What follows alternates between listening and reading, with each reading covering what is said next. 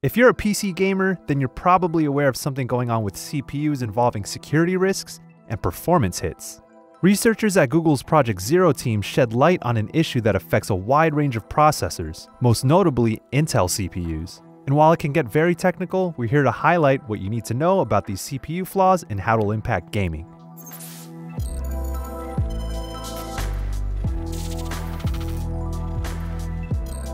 There's a feature that's fundamentally built into a majority of processors and prominent in Intel CPUs. At the core of the issue, memory is leaking through the chip's kernel, which leads to potential personal data exposure and increased vulnerability to malicious software attacks. Sensitive information is a sitting duck to malware, particularly what's called Meltdown and Spectre vulnerabilities.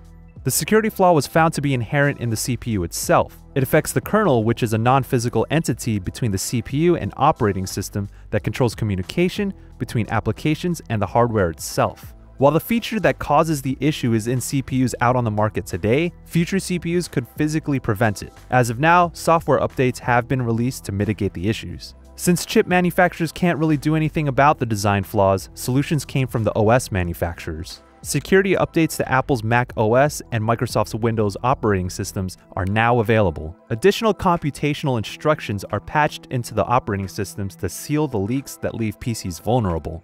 It's strongly advised to update your OS ASAP. Unfortunately, there are some drawbacks. By nature of placing additional instructions between the CPU and OS, the overall workload is increased and will slow down processor performance. A Reddit user on RPC Gaming said they ran their own benchmark tests before and after the Windows 10 security update to see how much performance was impacted in a handful of games. The claimed loss in frame rate ranged from as little as 1.5% to as large as 13.1% depending on the game and benchmark.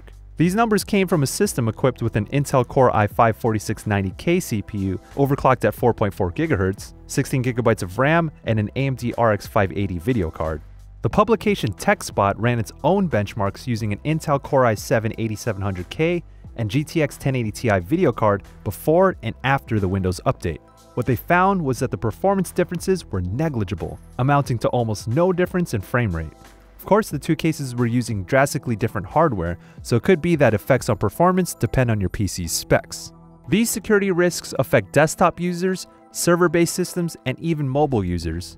Pretty much every Intel CPU has this bug, and Apple has said that every macOS and iOS device does too, but claim that there aren't any exploits out there yet. AMD claims that their CPUs aren't nearly as vulnerable to this exploit by nature of their architecture. Each company has released official statements regarding this widespread problem. You can head on over to GameSpot.com for all the details and the full story. You should note that this story is developing and the details could change as companies dig deeper into the implications of this issue. Stick to GameSpot for updates on PC hardware and how it'll affect the games that we play.